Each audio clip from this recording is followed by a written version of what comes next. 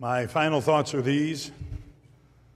We came so many years ago, so young we both were then, to 50 folks on Sunday, and on Wednesday maybe 10.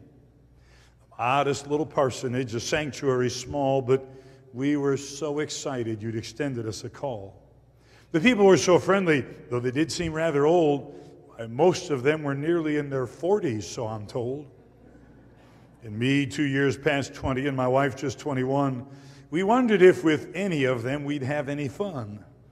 But right away, God gave to us new families, people saved. The path on which He'd placed us was with His rich blessing paved.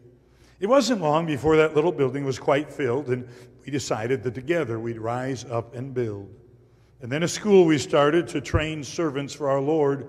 Although some well-known preachers said I was out of my gourd, you start that school, they said to us, with scarcely hidden sneers, and you will find your ministry is bankrupt in 3 years.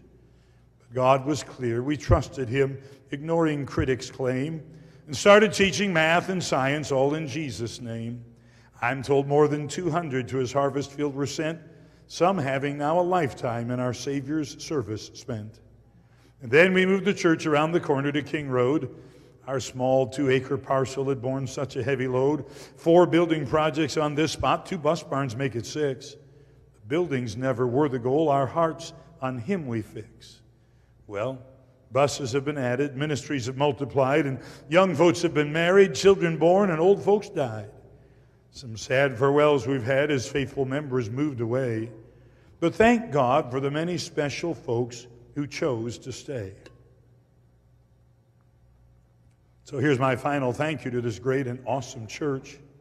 I've placed you in wise, loving hands, not left you in the lurch. You've worked and witnessed, faithful been in good times and in bad.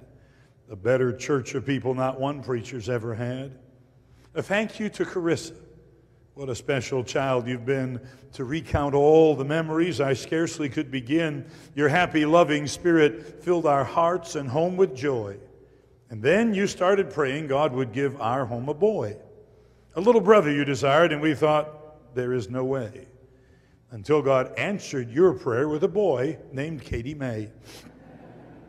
You weren't disappointed, showed no sadness, not a care. You simply smiled and then explained that you had changed your prayer. Thank you then to Katie, who our family rounded out. You added fun and laughter and some noise without a doubt. You caused so little trouble, always eager us to please. Although I've not forgot, you changed my phone to Japanese. In Thomas and in Curtis, you found husbands without peer. And then you gave us grandkids whom we love and hold so dear. Sweet Ashley, loving Ethan, special Sawyer, Weston too, and with Amari. You're the world's best grandkids, it is true. But when I name the person whom I love the very best, there is one name that far exceeds and passes all the rest. A thank you to my sweetheart is well earned and so deserved for all the many ways that she has helped and loved and served. I thank you for your spirit, for your happy, smiling face, for bearing many burdens with such patience and such grace, for helping rear our daughters all the times I was away, for working hard and serving God and loving me each day. But those so many people very well deserve some praise. All glory goes to God above, who's guided all our ways. Unending mercy, ceaseless love, and grace beyond degree. Abundant blessings, vast supply He's given you and me. The glorious privilege ours to labor in His harvest field, to sow the seed and water it and watch Him give the yield. The lives transformed by His great gospel fill our pews today, and now are guided by His Spirit in His perfect way. He's sheltered us, supplied our need. We reveled in His care. He's held us safe and kept us straight and heard our every prayer. Our lives are His. This church is too. We're thankfully His own. More joyous or abundant life than His could ne'er be known. Today is really not goodbye. This church is still our place. We hope to serve with you until we see our Savior's face. The future is so promising. The past has been so blessed.